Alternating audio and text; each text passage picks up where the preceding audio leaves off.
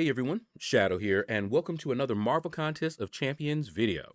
So it's season 48, and this is war number 3, and we're going up against an alliance called, looks like, Avengers. All right.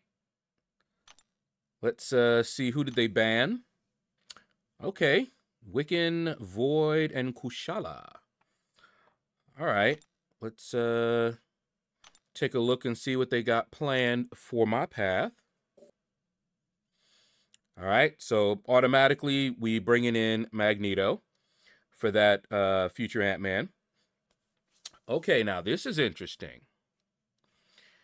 So we've got Scorpion and we have Atuma. Now, one of the best counters for Atuma is Shuri. So maybe Shuri will be coming in here. And there's Wiccan there. Ooh, and they've got, who do I have for a counter for him?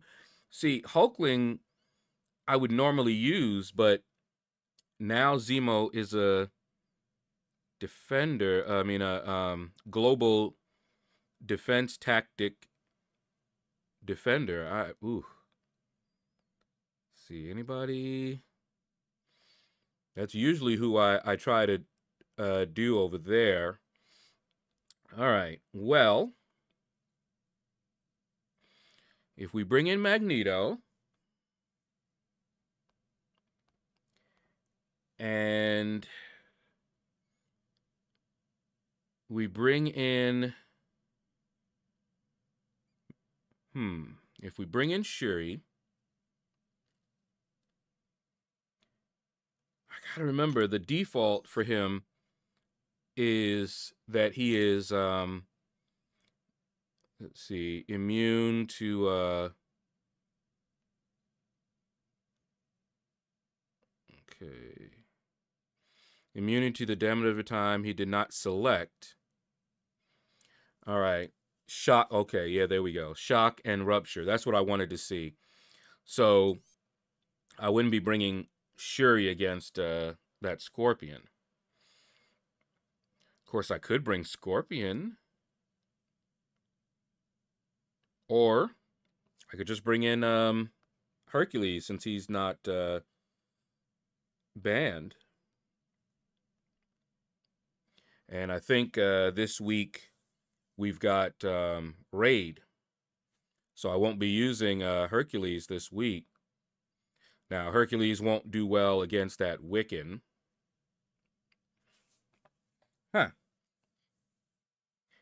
Hercules can do that Atuma, but I would rather bring in somebody that's a better counter. So I know Magneto, and I know Shuri may be able to take that Wiccan also. So I would just have to bring in somebody that could take one of these fights and that Zemo. All right, I have to look and see who I have that is that Ex Magica that might be a good option for that Zemo. But Magneto definitely coming in. And we'll see who else I bring in. I'm thinking Shuri for that Atuma, but I might have someone else, and I might just brute force it in there, like with Hercules. But, all right, let's get to the fighting. So I'm going in with Magneto, Shuri, and my girl, Clairvoyant. Now, there is one fight that I'm a little nervous about. Actually, there's two fights. The first fight that I'm nervous about is the Atuma. I've never really fought him with Shuri. The other fight is that Gore. Normally, Gore is pretty easy, but the node and the defense tactic are going to make it a little more dicey. So I have a plan. I don't know if it's going to work. So first up, we've got this scorpion. Now, I know he is going to evade and hit me. So I want to be in her poison mode. That way, I'm not taking a whole lot of poisons, okay? So I'm just going in here. So far, everything is looking nice. I switched to her poison mode, Curse of Plague, and we're doing good. All right, now he spun that out, and I'm blocking it because I was trying to keep the scorpion sense from hitting, but that didn't work. All right, so now I know it's gonna happen. So I'm like, all right, there it is. There's the evade, but that's cool. Let's just go on in, get him with another special 2, and the fight's over. So I understood and I accepted that I was going to get evaded and countered. All good. Now, I could have taken, put on an invulnerability boost as well, but I pretty much figured that I'd be able to handle it. All right, now this fight here. I know that Shuri makes no contact, so I shouldn't be taking any damage back, but I still got to fight Atuma. And I do know how to fight Atuma, but, so that parry, I wanted to see if he would still, shrug that off. And he did. So now I need to make sure I put some shocks on him. So I wanted to make sure I get, hit. Now, Shuri is not immune to bleed or poison. So I'm taking damage from my poison here. Already took the damage for the bleed. All right. Now, I'm also worried about his hydration. Okay, so I'm just trying to build up, hit him with a heavy to reset my shock charges. All right, his hydration is up. And I'm like, oh boy. I'm holding my special 3 for a reason. Okay, here we go. Now he's unstoppable. And I'm in the corner. That's when I fire the special 3. Because I'm like, no. Unstoppable and got me in the corner? No. All right. So now he's still unstoppable. And all right, now we're good. All right, so we're going in. And it's looking okay now. I don't believe he's hit me at all. But you see my health. All right, there he goes. Now he's unstoppable again. And I have no special. Now what to do? There you go. Relic to the rescue. All right. Now, that was a risky move because sometimes I'll fire the relic and they'll just start attacking. And they'll hit me before I can even recover or do anything. It's crazy. But it didn't happen this time, so we got him. Not my best fight, and I could probably have done that a whole lot better. If you guys have any tips, tricks with an encounter like that, let me know in the comments below. But we were able to get it done. All right, now here's another one of the straightforward fights. You guys see me do this fight all the time. Wait till the magnetize hits. Wait till the armor up goes away. And then parry heavy. Okay? So, nothing new. No tricks.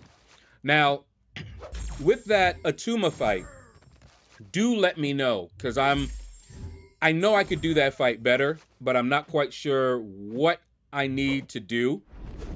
Other than taking off my recoil masteries. What else should I have been doing? Because obviously he's not shrugging off her shocks.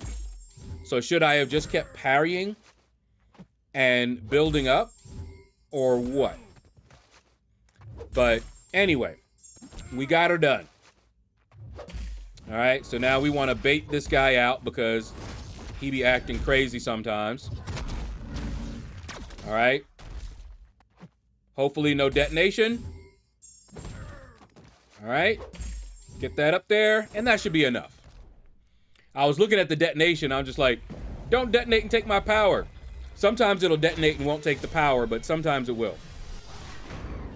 And I probably could have finished this fight off faster, but I do like to use the special 3 because he does have a mechanic where it's not going to do full damage. If I do like a special 2, it won't do it. The damage will get capped. Now, this fight here, I was overthinking it.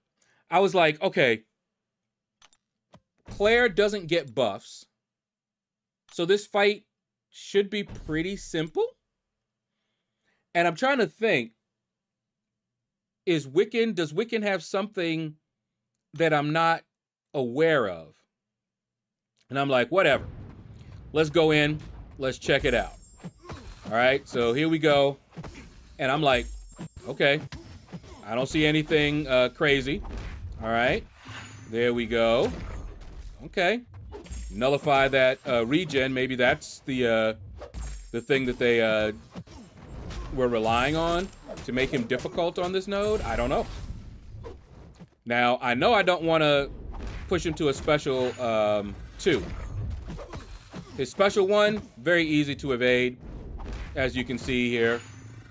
But that special 2, I sometimes have trouble. And yeah, I see the... Now look at this. How did he parry that? Can y'all tell me that? How did he parry that? Anyway, if they really want relics to be, you know, good and relevant and everything, maybe don't let them parry so quickly. You know, if I'm going in there and I fire off my relic and they're parrying my relic, what? All right, anyway, here we go. Boom. And he is down. So, yeah, there was nothing tricky, nothing crazy about that fight. Now, we come to the fight. Gore. On that node where you get rooted and all that other mess. I was looking over, and because Claire is ex-Magica, I was like, okay, she's going to be able to do multiple fights, including that one. I was thinking about also trying that Korg, but I was like, nah. I would do the Korg if I had maybe Bishop, something like that. All right, so my plan for this fight is to try to avoid the root. So stay aggressive, stay close to him. The bubble shield, I'm gonna pop an invulnerability boost, so we should be good, okay? So I read the node, I know how to fight Gore, let's do it. All right, so here we go. And my goal is to stay aggressive, all right? Stay aggressive. Oh, wait, now I'm not aggressive. Now I'm trying to bait that out. What the heck? Now I'm rooted. Okay, look at this, my indestructible, and then wham! Look at the debuffs on me. Look at this, look at this. Look at those debuffs. Bleed, poison, and shock. She can be immune to one of those. I could be bleed or poison, but I can't do nothing but the shock. All right, so I did not play that the way that I had planned, okay? I had the invulnerability boost. I should not have been trying to bait out his special, okay?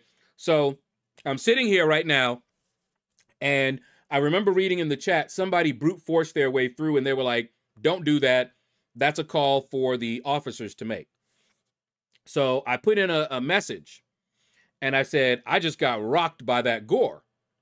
Do you want me to go back in? And so I sat here, and I was waiting for a reply, and I didn't get a reply after a bit. And I said, my invulnerability boost is going, and I believe my plan is a sound one. It's a good plan. And I just executed it very badly. I should have basically relied on the invulnerability boost, and you saw the power node where his special 2, once he got to a special 2, I could go ham and get a lot in. All right, so you see here, I'm like, okay, let's just do this. I wanted to check my boost, you know, make sure I still had my invulnerability on. And I'm just like, yeah, let's just do this. You know, I was fairly confident, you know, now that I know the fight. I was like, you know that there's a node, what was it, no retreat? That's how I needed to fight this. I needed to fight this with no retreating, okay? You see I have a little bit left on the invulnerability. So I'm like, whew, took a deep breath and said, let's do this the way I should have the first time. All right, so now watch the difference. Parry. Going in. All right. Parry. Going in. No backing up. No backing up. Parry. Going in again. No backing up. No, we ain't trying to bait out nothing. Here we go. Bam. Just keep going in. Rip that up. Uh-huh. Yeah. Parry. Keep going in. I don't care if you get a special 3. Who cares about your special 3? I got my special 3. Do that light touch. Boop. And I could have sworn that he died and came back at 3%. All right, parry, went back in. Bam. That's the way it should have been done the first time. No backing off, no retreat, didn't even need the invulnerability. So anyway, that's going to do it for my participation in this war. We'll be back and we'll find out how this war ended.